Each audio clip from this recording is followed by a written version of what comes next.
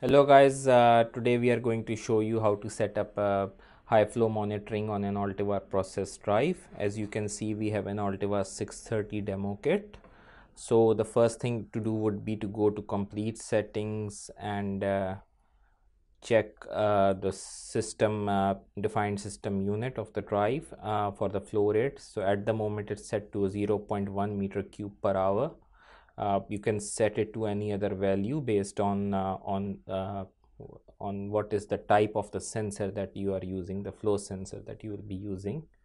Now going back, going to pressure monitoring, scroll all the way down, select high flow monitoring.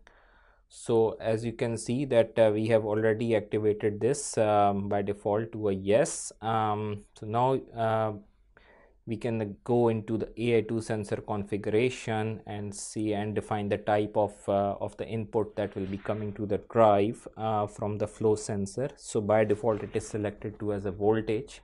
You can change it to a current. Now we need to define the lowest process and the highest process. Basically this is the range of the flow sensor that you will be using, the maximum range of the flow sensor. So if your flow sensor range is 100 meter cube per hour, in that case you will need to set the AI2 highest process to 1000.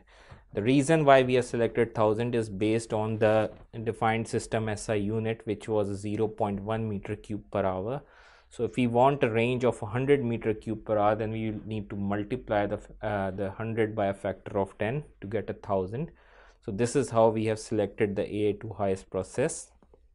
Now going back, we can set a threshold level for the maximum flow. So we can go into the high flow maximum level and set it to 30 or a 50 meter cube per hour.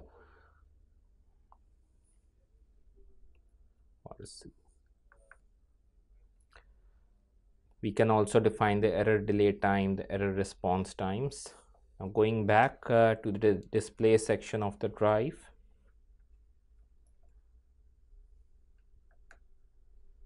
application parameters. Now you can actually see that the installation flow value is being shown over here. So if we increase or decrease our feedback of the flow sensor that is coming to the drive through AI2, we can actually see that the value is changing on the screen of the drive. So it's going up to a maximum of 100 meter cube per hour as we defined. Now checking how the error will be triggered once the drive is in a run condition, we'll apply a run command to the drive. As you can see, the status of the drive is acceleration, and it will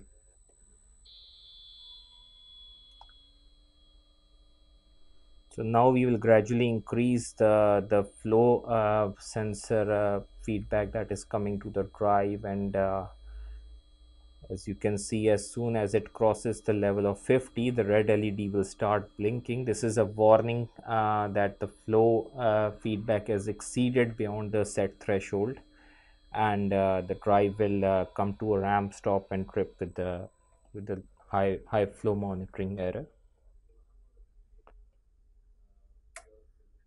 So thank you very much for watching our video.